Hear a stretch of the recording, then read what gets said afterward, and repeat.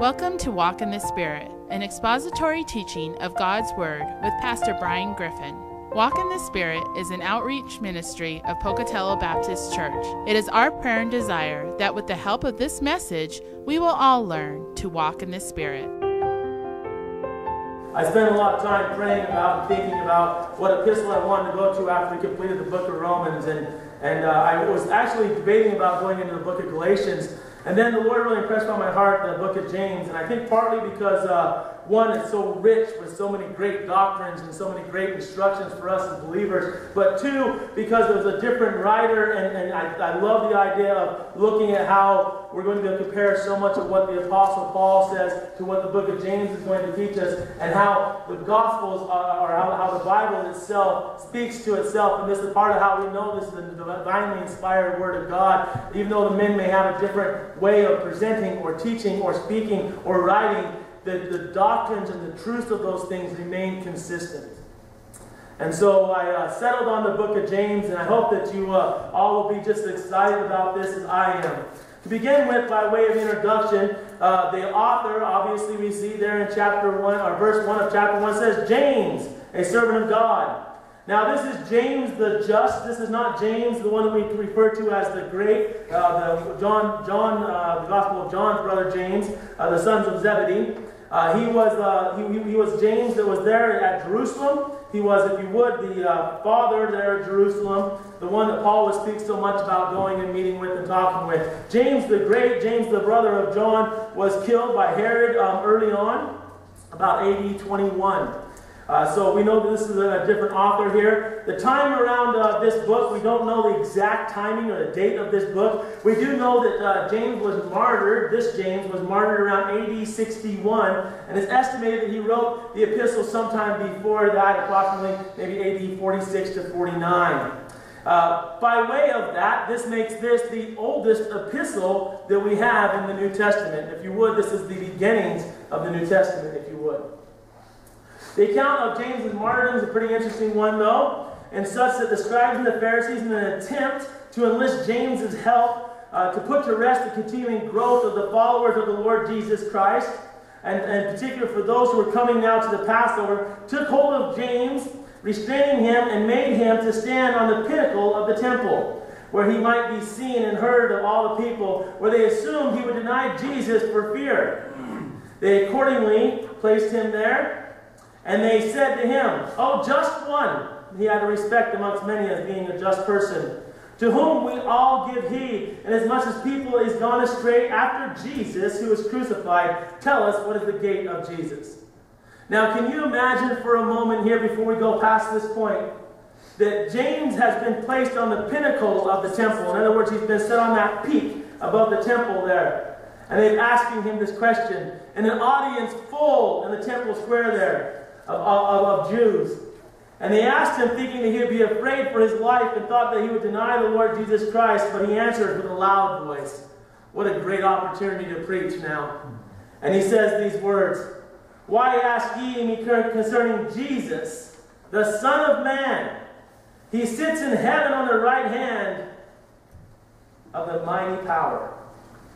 And he is also about to come in the clouds of heaven."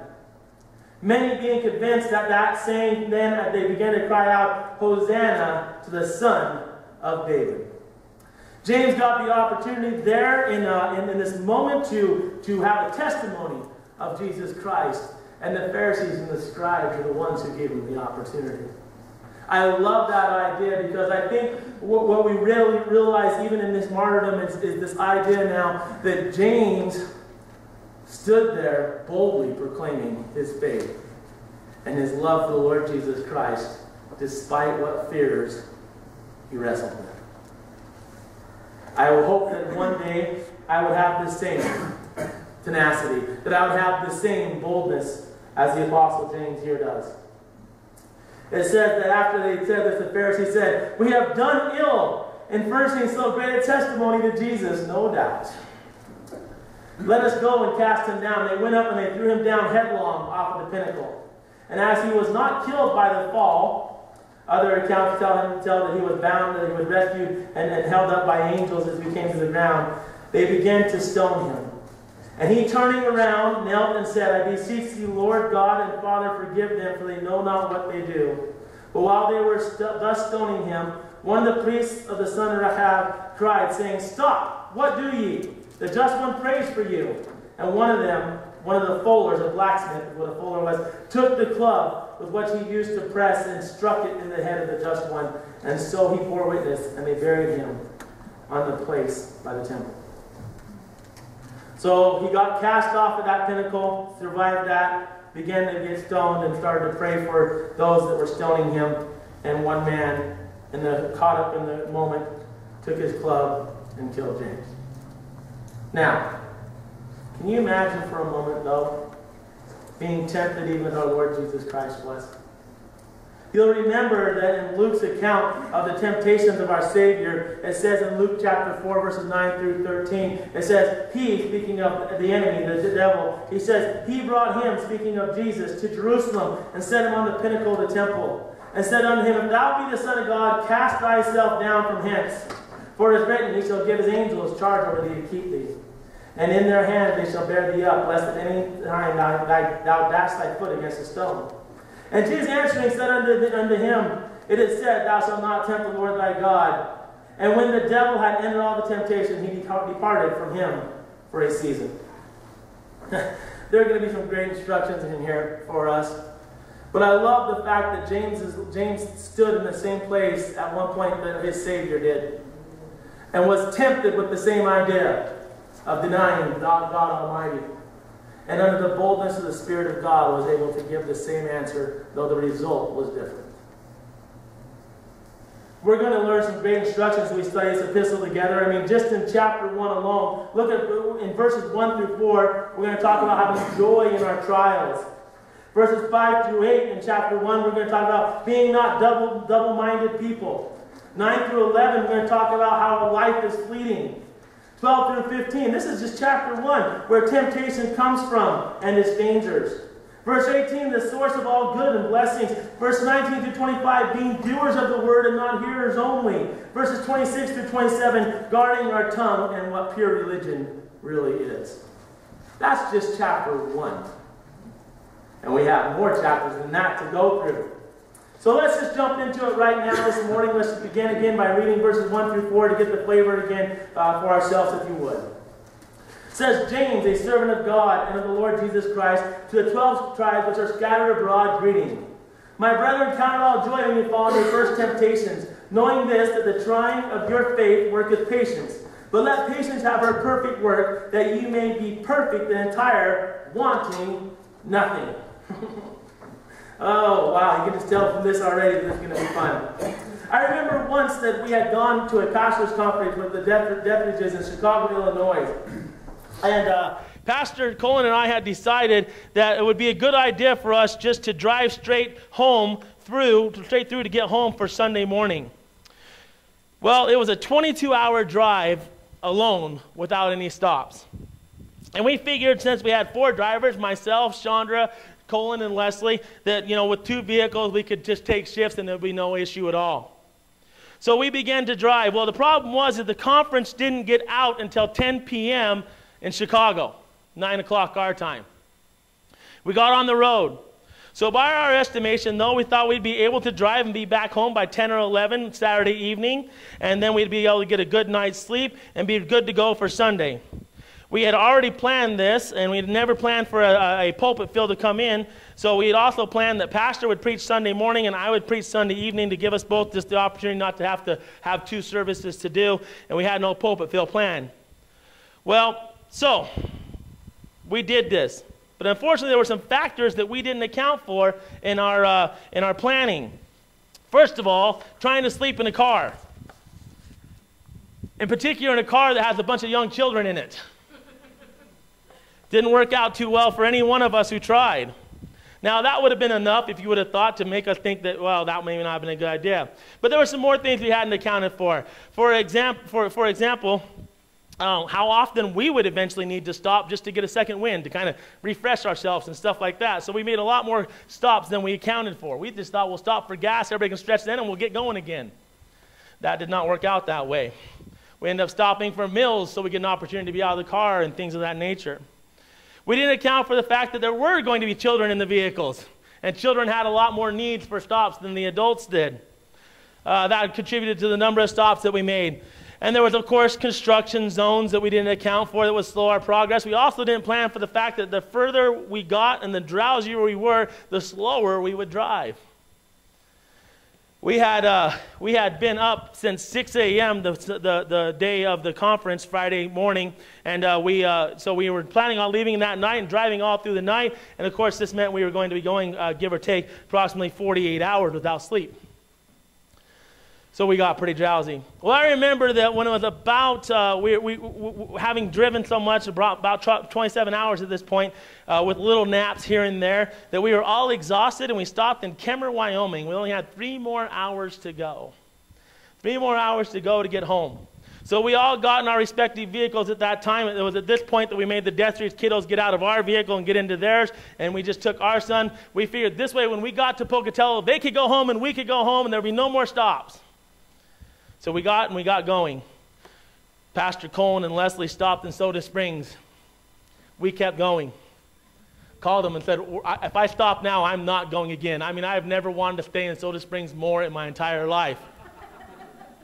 And so we kept going. We kept going.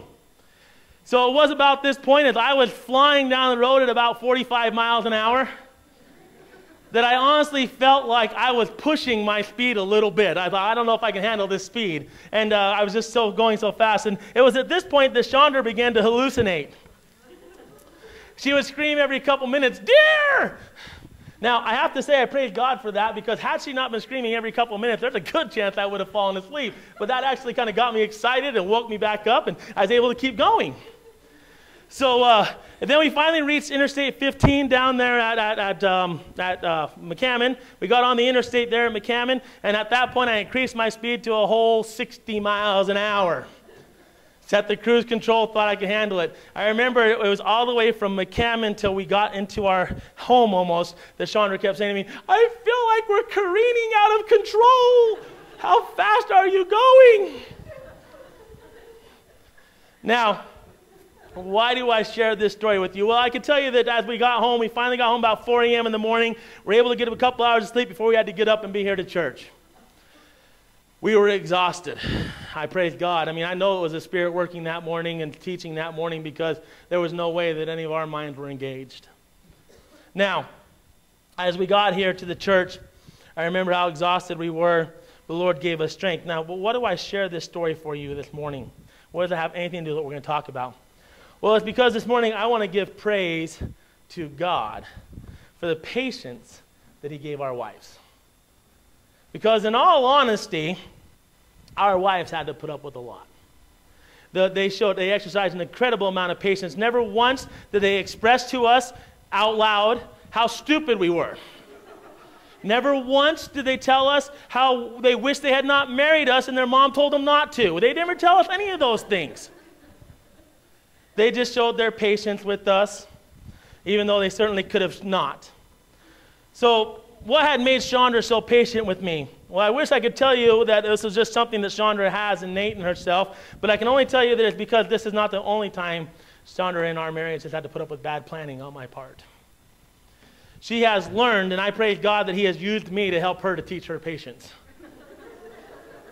I knew there was a reason why she married me, and it was because she needed to learn something, right? No, but in all honesty, the truth of the matter is that in those moments when we feel the weakest and the most out of control, that we need to be willing to exercise the most amount of patience. We need not get anxious and come up with our own plans. We need not sit there and try to make life difficult for others because we're impatient with them. It is in those difficult times that truly your character is going to come out, and whether or not you have learned patience. So, let's just get into it. James chapter 1, verse 1. James, a servant of God and of the Lord Jesus Christ, to the 12 tribes which are scattered abroad, greeting. I want to pause here for a moment before we get into this idea of counting all joy with the diverse temptations, the trying of our faith. I want to look at verse 1 for a second, if you would, with me. James, a servant, the doulos, a bondservant, this concept that I wish we all could truly grasp a hold of in our own lives, this idea of being that doulos, that bondservant of the Lord Jesus Christ. Because if we could totally change our understanding of this, it would entirely change our perspective of how we think about our relationship with the Lord Jesus Christ. And I don't say that flippantly. I honestly believe if we could catch hold of this idea of being a servant of God and the Lord Jesus Christ, our relationship with him would entirely change. See, do you see that it says here that we are servants, right?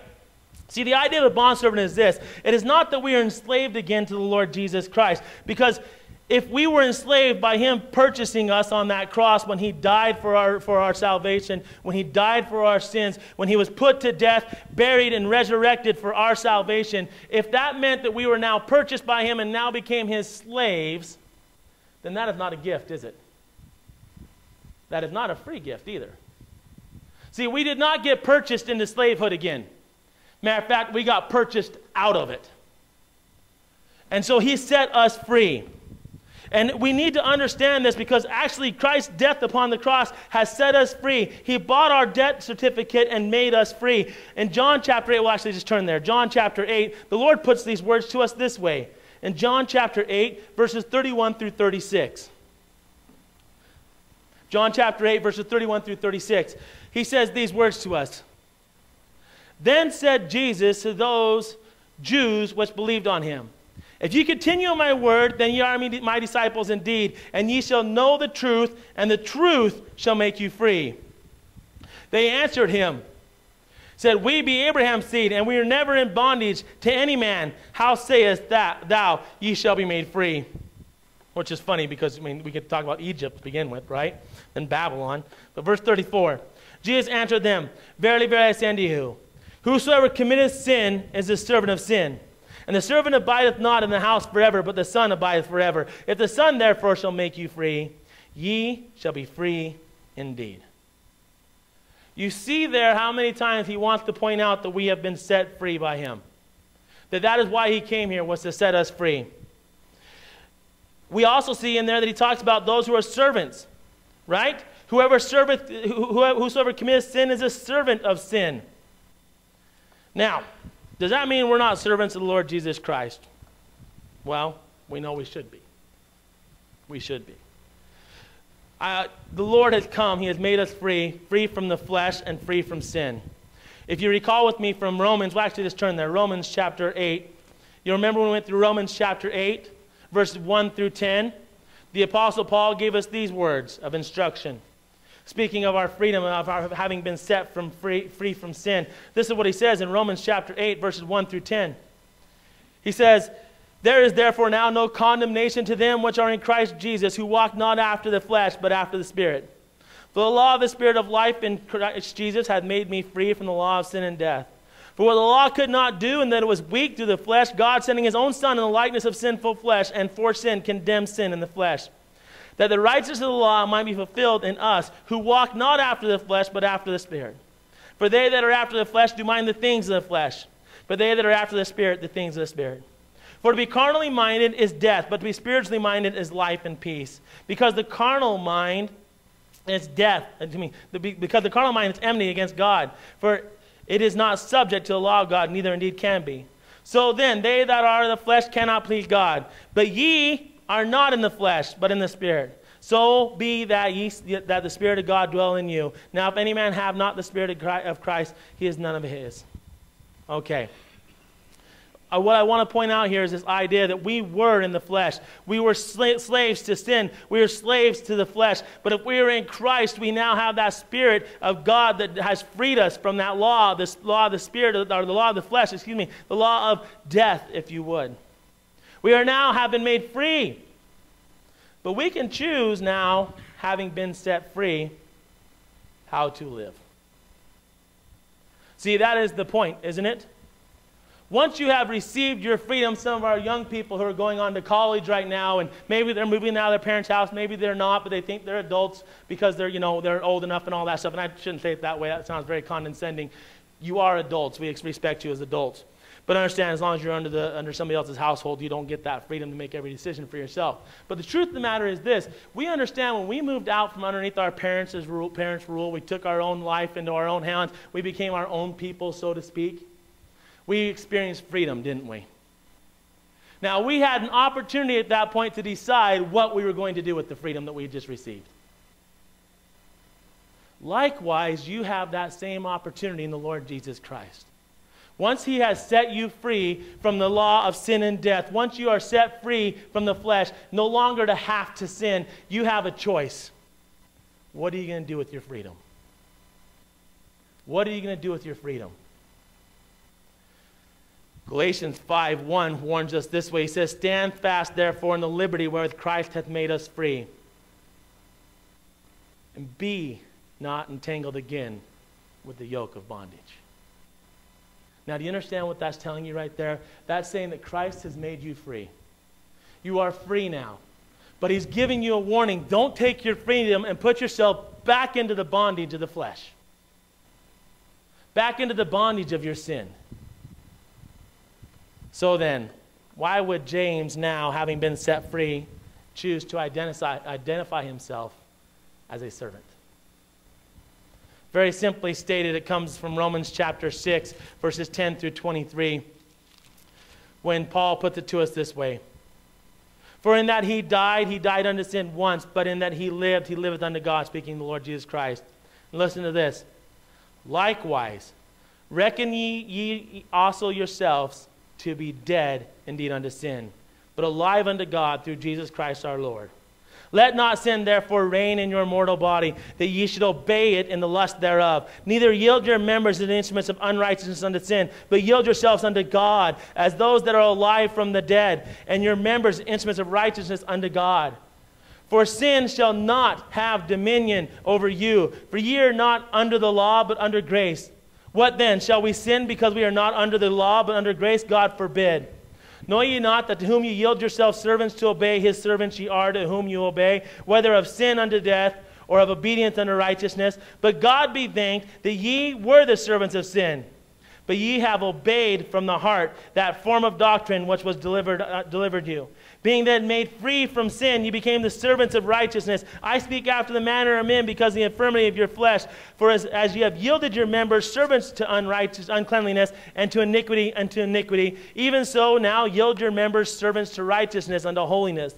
For when we were the servants of sin, ye were free from righteousness. What fruit had ye then in those things, whereof ye are now ashamed? For if the end of those things is death, but now being made free from sin and become servants to God, ye have your fruit unto holiness, and the end everlasting life. For the wages of sin is death, but the gift of God is eternal life through Jesus Christ our Lord." Do you understand what he's saying there? And I'm just going to put it to you in plain vernacular if you don't mind. You are a servant. Period. Now, he set you free from being a servant of sin. You no longer, if you've trusted the Lord Jesus Christ as your Savior, you no longer are enslaved to sin. But he set you free to become his servant by choice. You chose that. Just like the Apostle James chooses to identify himself as a servant of the Lord Jesus Christ. When somebody comes to you and they ask you about yourself, what is the first thing you tell them? I mean, that's an honest question. I don't want answers from you guys right now. I know that'd take a long time. But what is the first thing you tell them? You know, I'm assuming they already know your name. Do you tell them, well, I'm and name your position or your occupation? Or do you say, I'm a mother or I'm a father? What do you identify with first? What is the first thing that you choose to identify with in your life? Do you know how many conversations and how many protections we would have as Christians if the first thing we identified ourselves with was the Lord Jesus Christ? If the minute somebody comes up and asks you about you, the first thing you say is, well, I'm a born-again believer in the Lord Jesus Christ. You know how many conversations that would actually give us the opportunity to have? Do you know how many people would actually probably inquire of us about those things? Or even if they didn't, you know how many people that would protect us from? What do you identify with? What do you choose to identify with? See, you are a servant whether you like it or not. Because there's only two places you can serve in this world, and you will serve one or the other. You can be a servant of yourself or sin, or the enemy if you would, or you can be a servant of the Lord Jesus Christ. And by the way, I want you to understand something here. You can be a born-again believer and still choose to serve yourself. We see it happen all the time, don't we? People who are out for number one. People are all about their sin. Now, I will tell you this. When I see people going too far away from that and I see them sinning way more than they honestly ought to, I have to ask, are they really a born-again believer? Now, I don't get to answer that question. Only they can. Only they can. But the truth of the matter is you are going to be a servant of somebody. Now, part of our understanding of this idea comes back to the word servant, the doulos, a bondservant. Let me tell you about the difference between a bondservant and a slave. All right? A slave was somebody who was purchased and they had no opportunity. They had no choice but to have to serve somebody. That person owned them now, if you would. All right? We all understand that from American history, don't we? Okay? We understand what slaves are all about. We understand from world history. But this word is a little different. Actually, it's a lot different in the way we think about this word. This word is a bondservant. This word is that doulos, and it really means the idea of this: somebody who has chosen to become enslaved to somebody. See, in other words, it's like this. I am set free. But because my master, whom I serve, was such a good master, made sure I was fed all the time, made sure I was clothed all the time, made sure I had everything I needed for this life, that I loved him, literally loved him, I would go to him and I ask, can I be your servant? In other words, here's what I want. I want to be yours forever. There's nowhere else I want to be. And I would put myself into servanthood to him for the rest of my life. See, this is the choice, brother and sister, that we face with the Lord Jesus Christ. You can choose now to become his servant forever. Or you can choose to be your own. It's up to you. And by the way, he's a gentleman. He set you free. He's not going to force this upon you. But the truth of the matter is this: I challenge you to find a better master than our Lord Jesus Christ. I challenge you. You think you can do a better job? Well, you did a great job up until the point that he set you free, didn't you? I mean, in all honesty, what do you think that you can do to be better about this? Well, I know what I wouldn't do. I wouldn't have to get up at 8 o'clock on a Sunday morning and get ready to go to church. Why? What else are you going to do with your life? You know, I mean, in all honesty, you're choosing now to become his servant. I don't want to spend any more time focusing on that.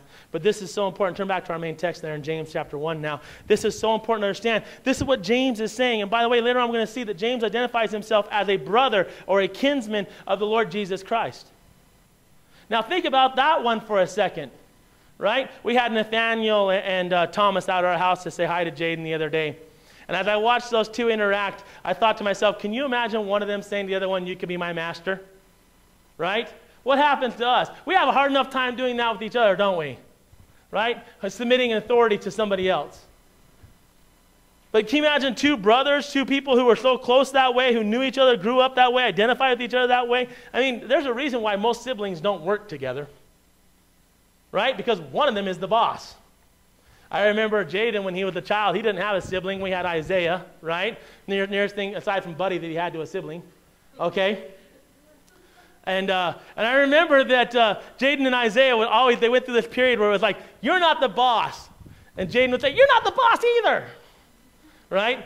Until finally we all got tired of yelling at them that the bosses would really get involved, right?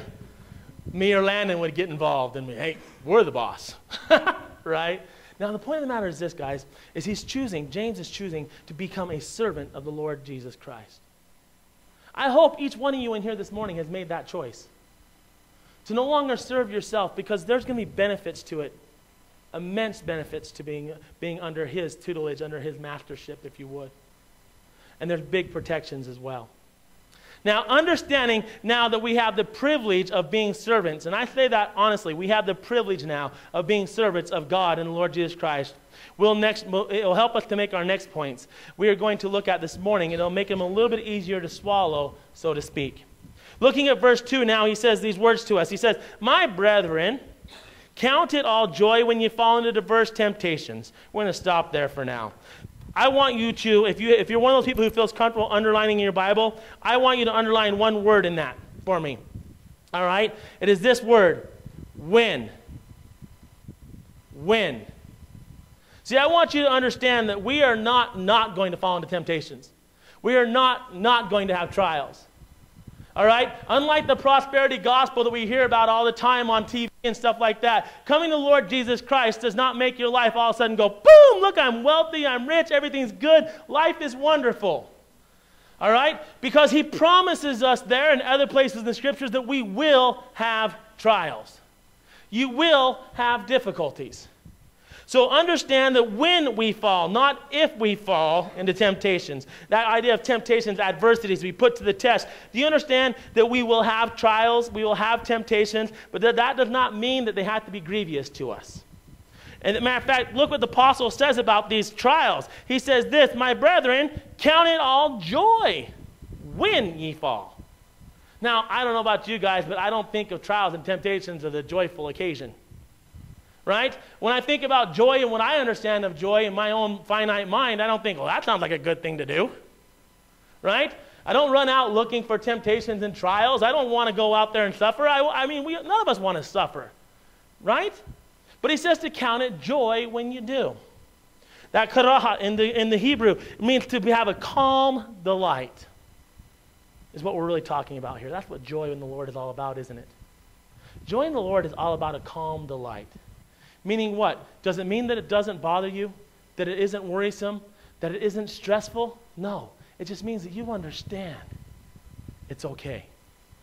It's okay.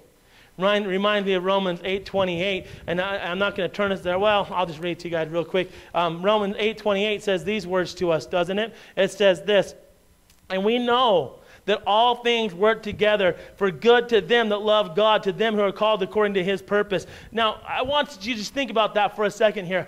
All things, does that mean our trials too? Yes. Does that mean the temptations too? Yes. All those things are of benefit. That's what that means, to work to the good. It's of benefit to us. That means it's good for us. Do you understand that? These things are good for us. Now, we don't think they are in our flesh, and that's the problem, right? Now, remember, we come back to verse 1. If we're no longer a servant of ourselves, then our trials aren't going to be nearly as difficult. But if you're serving yourself, your trials are going to be hideous. And that's just the truth. But if you're a servant of the Lord Jesus Christ and you're in the midst of a temptation or a trial, you're going to understand God's got this one. He's going to get me through this one. You know why? Because your master does not want to lose you. Do you understand that? Your master loves you. Just like if you were a slave owner, and I'm not necessarily promoting owning people, don't get me wrong, okay, guys? But if you were a slave owner, that was money. Those people represented money to you. They were of value to you. You protected them. I know we hear about the horrible treatment of slaves and stuff like that, but understand that really, in all honesty, most slaves, and I'm not saying all, but most slaves were of value to their masters. They brought something to them. And so the master protected them, watched over them. Did they abuse them? Sometimes, yes, but that's neither here nor there. But they would abuse them. They wouldn't let somebody else to come in and abuse them. Right? They would try them. They would put them through trials and stuff like that, but they wouldn't allow somebody else to do it. Why? Because they were theirs. They were worth something to them. And how worthy are you? How much worth do you have to the Lord Jesus Christ? You have enough worth that he was willing to die for you. And you think he's going to allow you to be tempted beyond what you can handle? Be tried beyond what you can handle? Count it all joy, my brethren. 1 Peter chapter 4 puts this idea of joy in a different light. Put this, 1 Peter chapter 4, read verses 12 through 16 with me if you would. 1 Peter chapter 4. Pick it up at verse 12 with me. We'll read through just to verse 16. It says, beloved, think it not strange concerning the fiery trial. Beloved, think it not strange concerning the fiery trial, which is to try you, as though some strange thing happened unto you. But rejoice inasmuch as ye are partakers of Christ's sufferings, that when his glory shall be revealed, ye may be glad also with exceeding joy. If ye be reproached for the name of Jesus, the name of Christ, happy are ye. For the Spirit of glory and of God resteth upon you. And on their part he is evil spoken of, but on your part he is glorified.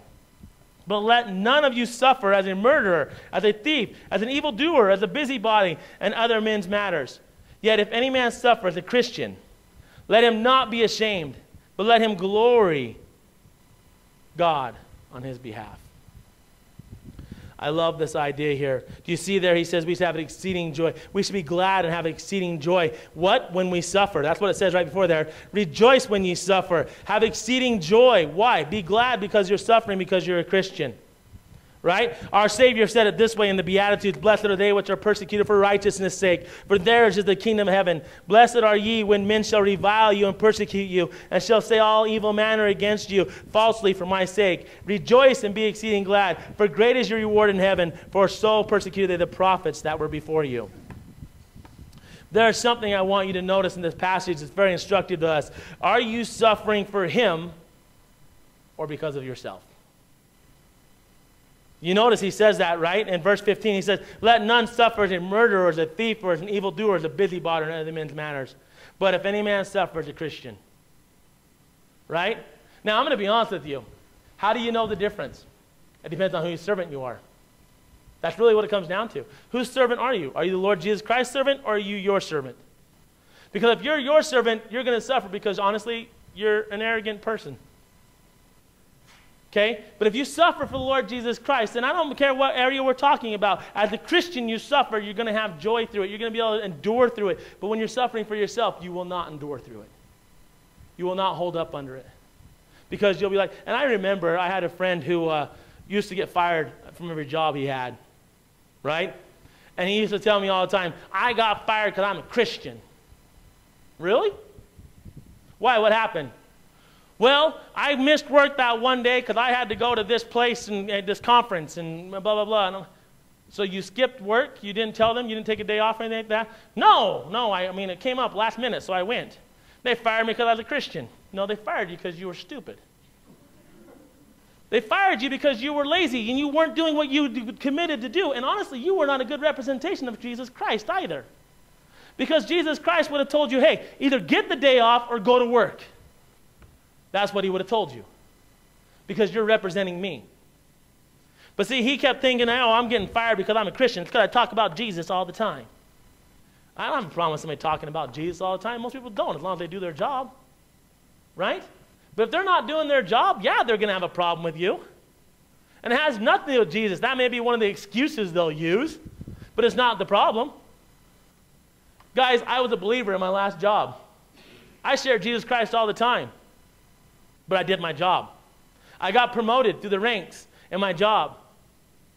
I got offered a better job when I decided to come take the pulpit here. I got offered something well beyond what I was already earning because my reputation preceded me. And I was a believer. And most of the people I worked with were not. So what was the difference between me and them? Was it because I was compromised and I was like, oh, no, your beliefs are okay? No. It was because I did my job. I was a good representation of the Lord Jesus Christ because that ultimately was who I worked for. It wasn't a matter of I got fired because I was a Christian. And you may get persecuted as a believer, don't get me wrong. And you may even get persecuted to the point that you're like, I just can't do this anymore. This job is wicked. And that's okay too. You leave under your own accord that way, that's fine. All right? We all had jobs where we're like, I can't do this anymore, it's just wicked here. And that's okay. But rejoice in as much as you are partakers in Christ's suffering, that when the glory is revealed, you may be glad also with exceeding joy. Exceeding joy. Turning back to our main text now. We can have joy in the midst of our struggles. Why can we have joy in the midst of our struggles? Because we understand, first of all, who it is we struggle or suffer for. And we also understand what the point of our suffering is all about. And that's why we can have joy. It doesn't mean that I'm all excited about it and happy and jumping up and down about it or anything like that, or I'm asking for it. But the point of the matter is, in the midst of those trials, I can have joy because I understand, first of all, who I suffer for, and second of all, what the point of that suffering is. You're like, what is the point of the suffering? Well, let's look. Read verse 3 and 4 with me. Knowing this, that the trying of your faith worketh patience. But let patience have her perfect work, that you may be perfect and entire, wanting nothing. Why do we suffer? So we might learn patience. Right? What is patience? It's endurance. By the way, notice that it says that it worketh patience. It's a labor. Do you understand that? So in other words, here's the point. Suffering is going to be laborious. That's the point. It worketh patience. It is laborious. You will only learn it through laboring through it. That is the point. Right? Now, we've all heard it said, right, before, don't pray for patience. Well, I'm going to tell you right now, good news, you don't have to. Because it's going to come anyway. All right? If you're a believer in the Lord Jesus Christ and you've yielded yourself as a servant of the Lord Jesus Christ, you don't need to pray for patience. It's coming anyway. All right? Don't even worry about it. The trials are coming. And I know that because it said, remember it said, when ye fall into temptations. It's not a matter of if. Right? I don't need to pray, God, give me more troubles. Okay? Give me more struggles, Lord, because he's going to bring the ones I need anyway. All right? So I don't have to worry about that anymore. I can take that off my prayer list. All right? I don't need to pray for that. He's going to bring it anyway. Okay? So the point of the matter is this. What I really want to pray, and we'll talk about that in a moment here, is I really want to pray, Lord, be glorified through this. Right? I'm your servant. Be glorified through this. Help me to be patient because you want me to be patient, Lord. Right? I'm reminded, well, turn with me to Hebrews chapter 12. Hebrews chapter 12. Read verses 1 through 4 of Hebrews chapter 12 with me if you would. I think of this idea of learning patience, learning how to endure, right? And this is one of the things that always pops in my mind when I think of enduring. Hebrews chapter 12, verses 1 through 4. Says these words, wherefore, seeing we also are compassed about with so great a cloud of witnesses, let us lay aside every weight and the sin which doth so easily beset us, and let us run with patience the race that is set before us. Looking unto Jesus, the author and finisher of our faith, who for the joy that was set before him endured the cross, despising the shame, and is set down to the right hand of the throne of God. For consider him that endured such contradiction of sinners against himself, lest ye be wearied and faint in your minds. Ye have not resisted unto blood, striving against sin. Do you see this idea of endurance wrapped up in here? It says there, run with patience the race that is set before you. In other words, run with endurance the race that is set before you. Looking to Jesus, the author and finisher of our faith, who for the joy that was set before him endured the cross. Consider in him that endured such a contradiction, the sinners against himself, lest ye be wearied and faint in your own minds. Endured. Consider the endurance that he had. Consider the endurance that we can have because of him. And let's run with patience that race that is set before us. Now, as you all know, I'm not much of a runner. All right? Matter of fact, like the old joke says, right? If you see me running, you better run too. All right? Because there's something coming. All right? Now, I'm not much of a runner, but I have talked to runners. Okay? I'm trying to figure out what's the matter with them, but it doesn't matter, okay? I've talked to runners, and this is what I figured out talking to runners. Apparently, I have never gotten myself to this point, maybe to my shame, I don't know. All right? But apparently, when you're running, you get to a certain point where your body's like, that's it, I've got no more, I'm done. And if you'll just push past that point, you'll endure past that point, something else takes over. I think, honestly, it's death. But something else takes over and you're able to continue going. That's the idea behind this idea of running with patience and endurance. It's not only just bearing up under the normal weights. It's when those weights get so heavy that everything in you says, I can't do this, that you take your eyes off of yourself and what you can do. You put them on the Lord Jesus Christ and you endure. That's what the idea really is. It reminds me of Eric Liddell. I don't know if you guys know Eric Liddell and who he was, an Olympic athlete, right? He's the one that we all praise as Christians because he was selected to run in the Olympics, and they found out that the event he was supposed to run in was being held on a Sunday, and he refused to run in it. He held that day sacred for the Lord Jesus Christ. So he transferred to a different, by grace of his team and other teammates, they allowed him to go to a different event, one that he'd never run. Okay? And he went on to win. Now, I'm not here to tell you about the Olympic story. What I want to tell you about is how Eric Liddell ran. Eric Liddell ran like this. Okay? Let's assume, and I don't know how many laps he ran, but let's assume he had 8 laps to run. He would run the first 4 with his head down. And he always ran the last 4 with his head up. And somebody asked him why he does that. And he says, because the first 4 is under my strength. The last 4 is under Christ's strength.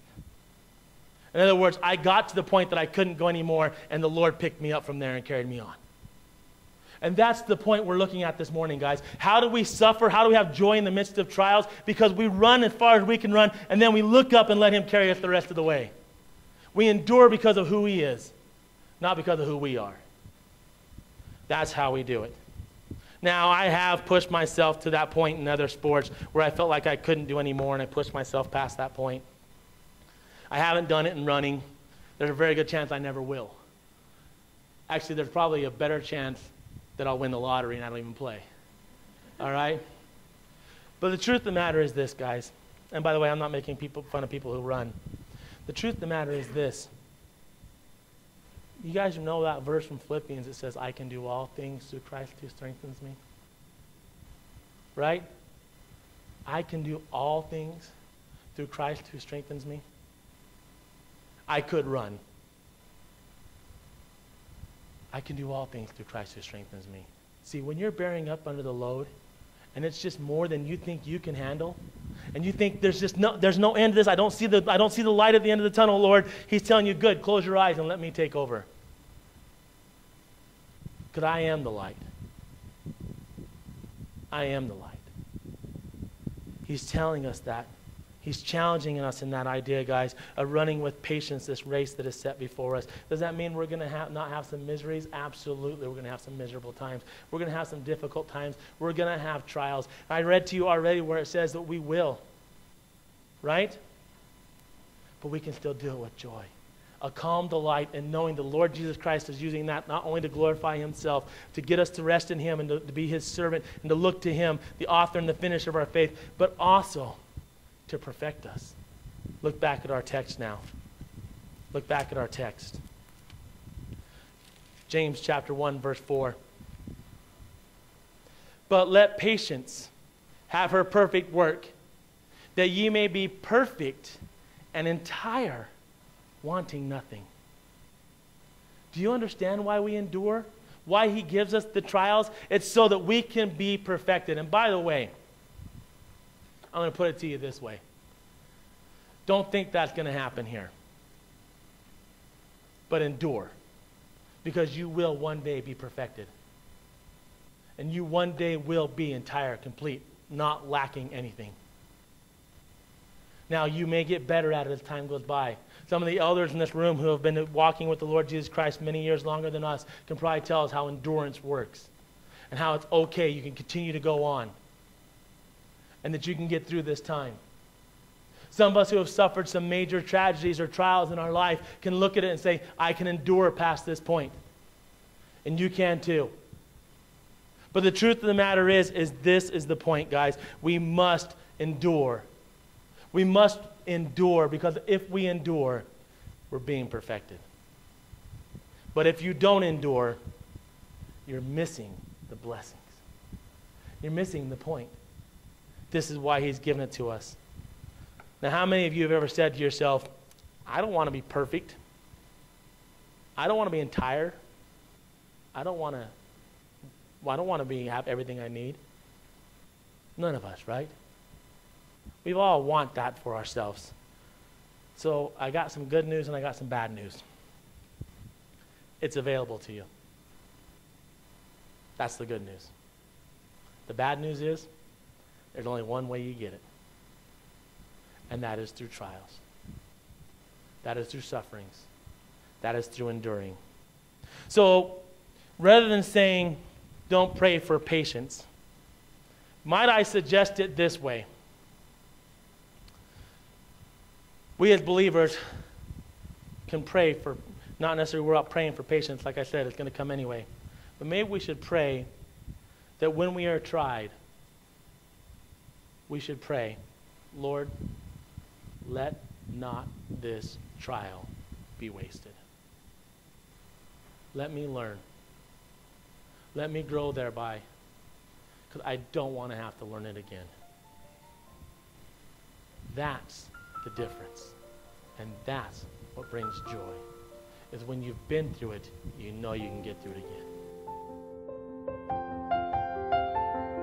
Thank you for studying God's Word with us on Walk in the Spirit. To hear more of this or other portions of Scripture, please visit www.pocatellobaptistchurch.com, or you can write us at 190 West Chapel Road, Pocatello, Idaho 83201. If you live in or are visiting Southeast Idaho, we would like to have you join us here at Pocatello Baptist Church for any of our services. Our service times begin with Sunday school at 9 a.m., Sunday worship at 10 a.m., and Sunday evening study at 5 p.m. We have a midweek study and prayer service for both adults and youth on Wednesdays at 7 p.m. Child care is available for all of our services. For more information or directions, please call us at 208-237-4915. Until next time, God bless you as you walk in the Spirit.